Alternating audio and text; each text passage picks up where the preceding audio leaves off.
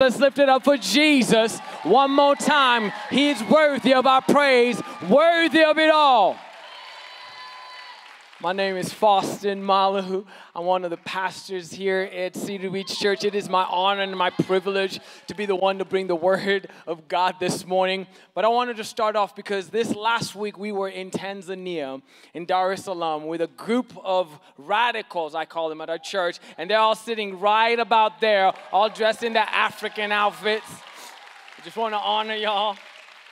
And I have a clip to show you, just summarizes what God did in this amazing city. So let's take a look.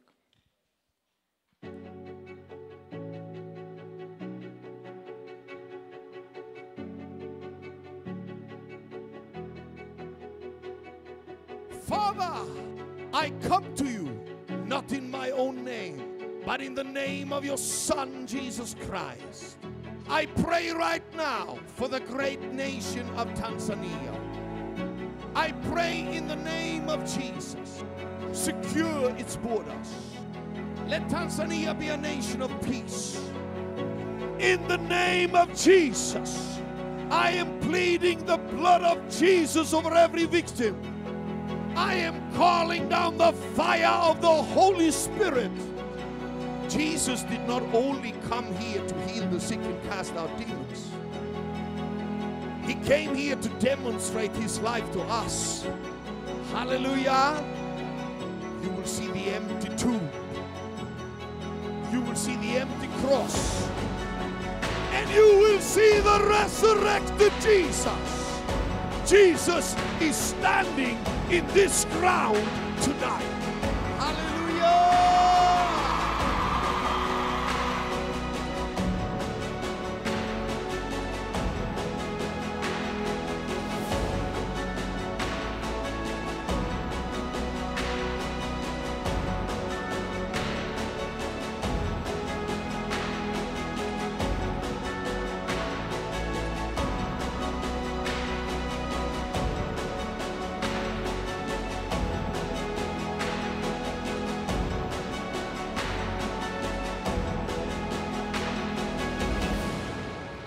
Come on, give it up for Jesus, church. Man, isn't God good? Thank you for sending us out. Thank you for sowing. Thank you for praying. Thank you for being a part of us. But that's not all. Right now, our team in Guatemala, our youth team is in Guatemala.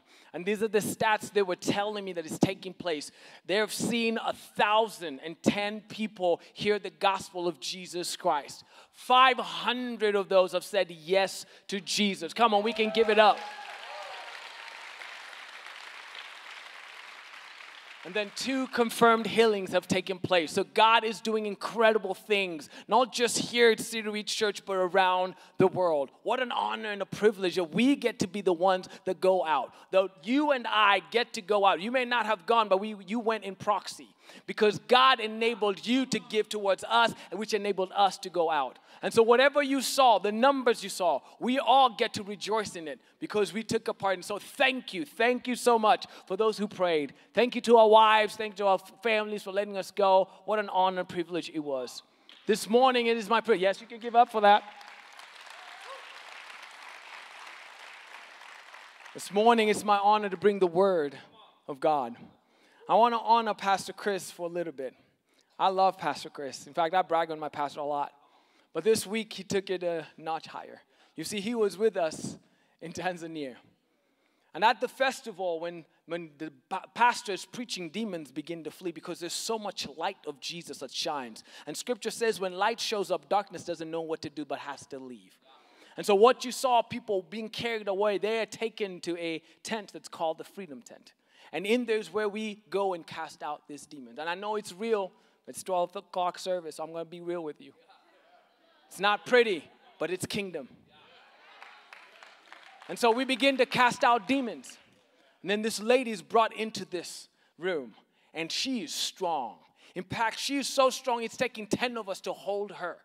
And she's shaking and yelling at us and taunting us, telling us, you don't have enough people. We are over 100 of us in here. You need to send everybody. And I'm like, Lord, help us. Then here comes Pastor Chris. And I'm like, Pastor, could you come help us? And he turns, and immediately his eyes take contact with the demons begin to weep. Don't send this one. Take this one away. We know you. They start screaming. We know you. Send him away. And classic to who Pastor Chris is, he turns to the demon and says, of course you know who I am. And today, the gates of heaven has come to your door, and you are going to let this woman be set free. Man, I was like, go, Pastor, go. Get him. Man, I'm going to follow him as he follows Jesus. Nothing like it. So grateful to have a leader like him. To know, like, in the physical battle, I still want to be around him.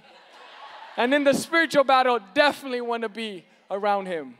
This morning, here at City Reach Church, we like to declare the Word of God. So if you have your Bible, if you have a notepad, whatever it is that you use to read your Bible, could you raise it up? For those of you who are watching online, come on, stretch your hand towards the screen because all the verses of Scripture will be here. And let's declare the Word of God over our lives. Come on, say together, Father God, thank you for your Word.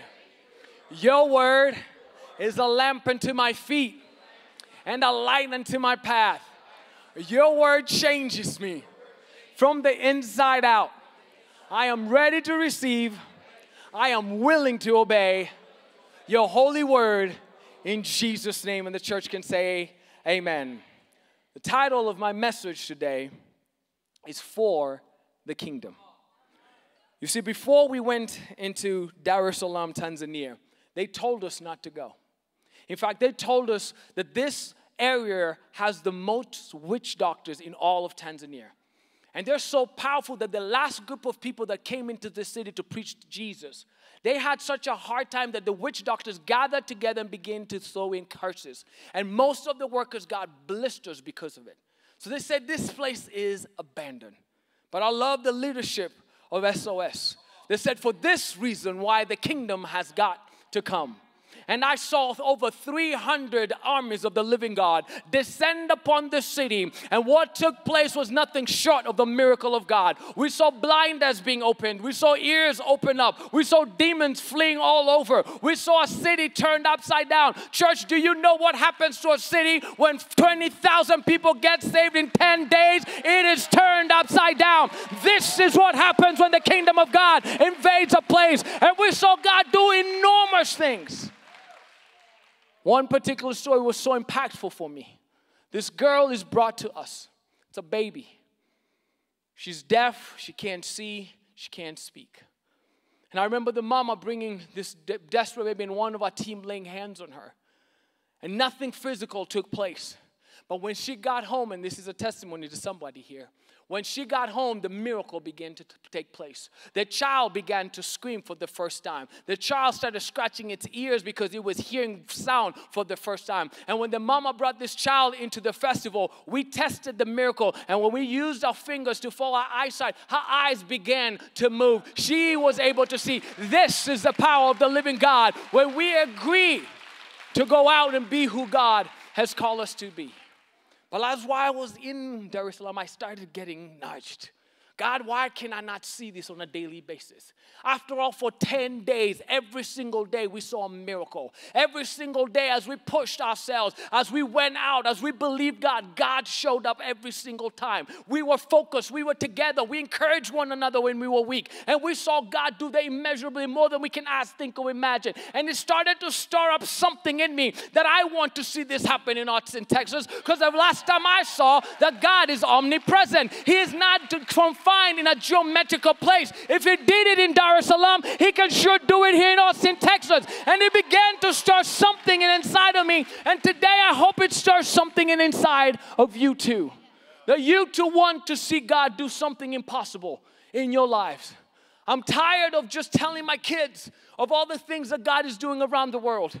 I want my kids to experience God in their own home. I want my kids to see God move in impossible ways for themselves. I want them to lay hands on the sick because we saw kids lay hands on the sick and they recover. God is no respecter of man. If he did it for them, he will do it for us. If we believe, he will believe. If we put ourselves in front of what God has called us to do, we will begin to see immeasurably more than we can ask or imagine. This is my desire today. My assignment is to stir up faith inside of us. That we are not just content to see breakthrough services, see God do something in here. That we are more than propelled to go out and to see the very same things in our neighborhoods. For the kingdom of God. But to truly understand and to see this become a reality for us, we have got to understand what kingdom is. You see, the word kingdom in the Greek is pronounced basileia. It's dominion, it's sovereign, it's rule, it's a way. In fact, this word is two words put together. It's a king's domain, the king's rule, the king's way. That when Jesus will begin to talk about the kingdom, he said, I belong to a kingdom. In fact, there's a man by the name of John the Baptist who would be heard echoing and saying that repent, for the kingdom of God is coming. And when Jesus showed up to the scene, he said it differently. He said, repent, for the kingdom of God is here. Because you see, where a king is, his rulership is. And wherever he walks, he brings his kingdom with him. This is a hard concept for all of us here in the West. Because we've been raised up in a democracy. We vote who has lordship over us. But in a kingdom, the king votes who gets to come into his lordship. And this makes sense because Jesus said, you didn't choose me, I chose you. Because a king chooses who becomes his subject. And what an honor and a privilege that we have been invited by the living king, the one who orchestrated everything that exists right now. And he is inviting us to be a part of his kingdom. This kingdom is a great kingdom. In fact, this kingdom is the greatest kingdom that will ever exist. That Daniel in Revelation 11 would declare that all the kingdom of the earth will come subject to the kingship of Jesus Christ himself. And he will reign forever and evermore. And this is the kingdom that we ought to be a part of. Well, this kingdom changes everything. And so Jesus begins to teach in Matthew 4 through Matthew 7 about the kingdom of God. In Matthew 4, he says, Jesus went throughout Galilee, teaching in their synagogues, proclaiming the good news of the kingdom, and healing every disease and sickness amongst the people. News about him spread all over Syria, and people brought to him all who were ill with various diseases, those suffering severe pain, the demon-possessed, those casting out demon-possessed, those having seizures, and the paralyzed, and he healed them all. Sorry, couldn't see that. This is what Jesus was introducing us to. He was declaring that my kingdom comes with power. My kingdom comes with authority. You see, nothing like this had ever happened before. Before Jesus showed up, the kingdoms of men were fighting one against another. But Jesus shows up and now he's proclaiming and he's doing things that they have yet to see. And he's walking in such authority, and this is the kingdom of God. And in chapter 5, he introduces the Beatitudes, the Sermon on the Mount. And the first part, he says, blessed are those who are poor in spirit, for the kingdom of heaven belongs to them. He begins to inform us that it doesn't matter where you're at. You don't have to earn this. You just have to receive what I have given you. And blessed are you that are poor in spirit, because the kingdom of heaven belongs to you. Then in chapter 5, the same chapter, in verse 10, it says, blessed are those who are persecuted because of righteousness, for theirs is the kingdom of heaven. He brings understanding that in this kingdom, there will be persecution. There will be suffering. There will be a cost that we have to pay to walk this way. And I never saw this in full display like this week. There was a young girl, a 12-year-old Muslim girl. She was listening intently to the word of God. And when the time came for the salvation call to happen, she raised her hand up so boldly. And you have to understand there's a price to pay for a Muslim person to say yes to Jesus, because they're about to be kicked out of their families. And she rose her hand, and when they began to repeat the sinner's prayer, she began to say it out loud and so proud. Then her mom came from nowhere and began to slap her in the face and punch her and tell her, you can't have to renounce this. We are Muslim. Come on, let's go. And dragging her away broke our hearts. But later on, as we were continuing to do ministry, we see this young girl come to us because we gave her books that explained the decision that they had just made. And she asked to receive one as she put it in her pocket and walked away, knowing very well what was about to happen to her for accepting this Jesus. Blessed are those who are persecuted because of righteousness, for theirs belongs the kingdom. Then Jesus begins to teach about how we need to live one with another in the kingdom of God. He teaches about tithing. He teaches about oaths. He teaches about disagreements. Then in chapter 6, he begins to teach about prayer and fasting. Then he gets to chapter 6, verse 31. And this is where I want to land today in our teaching. In Matthew 6, 31 to 38, he says, so don't worry, saying, what shall we eat? Or what shall we drink? Or what shall we wear? For the pagans run after all these things, and your heavenly Father knows that you need of them. You might be in here and say, but Father, I need to provide for my family. God says, don't worry about it. He said, but Father, I need to make sure that my kids get a better lifestyle. And God would say, don't worry about it. That's how I hear it. And you might be here saying, hey, listen, I want to create a better lifestyle for myself. I want my kids to rise up in a better way than I did. And God would here to tell you, listen, don't worry about it. Because the solution lies in the next verse. But seek first the kingdom and his righteousness, and all these things will be given to you as well. Jesus begins to introduce us to the way of the kingdom. And if we are going to walk in this power and this authority, which I believe is accessible to everybody in this room, then we have to seek first the kingdom. And so there's two truths I want to pull out of this verse of scripture that will help us give understanding of how we need to walk for the kingdom. The first one is that we need to seek first. Psalm 63 verse 1 says, you, God, are my God. Earnestly I seek you. I thirst for you. My whole being longs for you in a dry and parched land where there is no water. David is teaching us how to prioritize God. That we ought to thirst for him. We ought to hunger for him. We ought to desire him first. That God demands that we make him first in everything. And I'm here to encourage you, church, there are so many benefits to making God first. What will it look like if you walk to a boardroom knowing everything that was about to happen, businessman? What would it happen if God would reveal to you the future prospects of things that you can invest in? What would happen if moms, you knew exactly how your kids would turn out because God can reveal it to you? Seek him first in everything you do. Seek him first in your marriage. Seek him first in every decision you're making. The best thing I can equate this to is take inventory of your day. Ask yourself, where was God in my day? Where did I put him? Did I put him at the front or at the back of it? Did I put him before the issue began, or do I put him at the end of the issue? Where did I put God in this week? Where did I put God in my marriage? Where did I put God with my kids? Our kids need to see us put God first. As we're preparing them to excel in life, they need to understand that God comes first. Because what we are teaching them is a lifestyle of strife if they don't know how to seek God first. Because they'll try and do it in their own self. And that's why there's so much anxiety and depression. Because our kids are fighting a battle that they can't win. But if we taught them how to put God first, things will begin to change. Mom who's feeling so mundane in the kitchen, taking care of all these babies, if you just put God first, he will begin to reveal to you your purpose for taking care of those children. That they're the future prospects of God wants to do in this city. That they're heirs of the kingdom of heaven. And so when you begin to pour into them, a delight begins to rise up in the inside of you. Put God first. And if you do so, you'll be amazed what God will begin to reveal to you.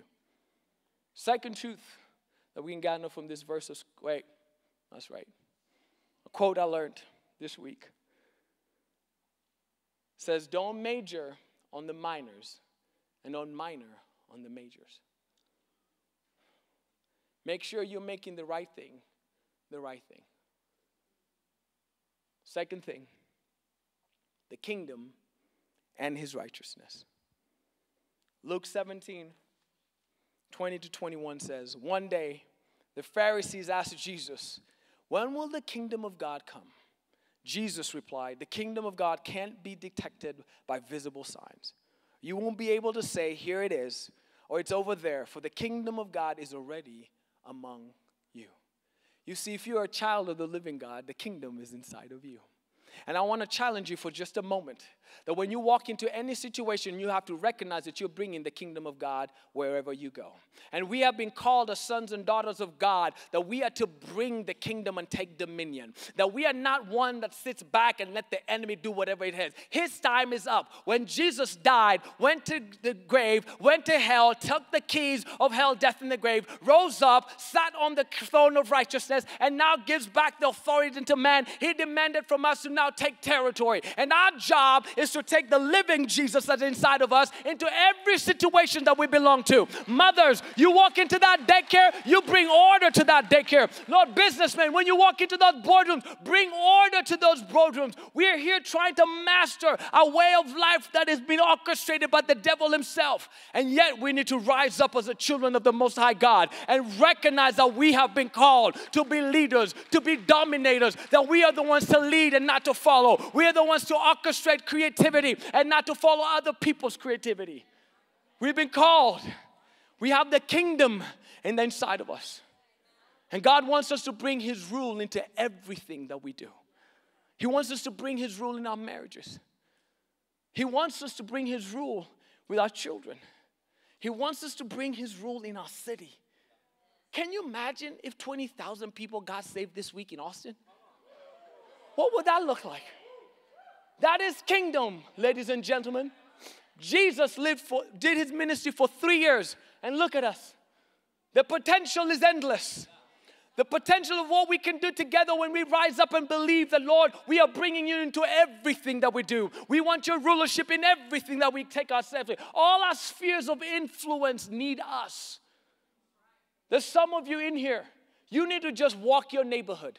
Because Scripture tells us wherever you walk, that God will give it to you as an inheritance. You need to claim that this belongs to Jesus. You need to walk into whatever situation and declare, God, I want to see some change happen here, because you have the authority in your words. Let's bring kingdom in everything, ladies and gentlemen. And let's see Austin change for Jesus. The last thing is an action item. We need to make a difference. And not just any difference. Because you see, in here, we're all making a lot of differences. We're making a difference for Apple and its kingdom. We're making a difference for Instagram and its kingdom. We're making a difference for Facebook and its kingdom, Amazon and its kingdom. We're making a difference in so many different other kingdoms. And I'm not saying it is wrong. All I'm saying is God is asking us to make a difference for His kingdom first. And when we make that our priority, something will begin to change. I can only imagine in my mind what would happen if we put God first in our lives. If we invited Him to have reign over everything that we do. What would happen when we walk into our neighborhoods? What would happen if we go into our family cookouts? What would happen when we go into our businesses? What would happen if we put everything and aligned ourselves to make God first? I will tell you what happens. You will see thousands of people turning back to Jesus. You will see a city turned upside down because of the love of Christ. You will see Congress making decisions because we have men and women of influence in high positions. You will see businesses turning around because they're doing it right. You will see our school system turning around. You'll see our kids no longer in depression. You will see change like you have never seen before because we chose to be who God called us to be. Listen, we have an assignment. The King, our King, has given us an assignment. And this is the assignment. Go to the lost, confuse people, right here in the neighborhood. Tell them that the kingdom is here. Bring health to the sick, raise the dead, touch the untouchables, kick out the demons. You have been treated generously, so live generously. Let's go out into every hospital and lay hands and see people come to life. Let's go out of this place and be the church of the living God. Let us burn with fire and a desire to see people's lives changed. Austin, you are not here by accident. I know it seems hard sometimes, but that's where God needs us to be. Because Jesus said, I didn't come for the healthy. I came for the sick. So that is, if there's darkness in your neighborhood, rejoice because you are there. What good is a light hidden underneath a basket? We are a city on a hill, and we ought to shine as bright as we can to see a lost city saved for Jesus. Come on, if you believe it, let's give it up for Jesus.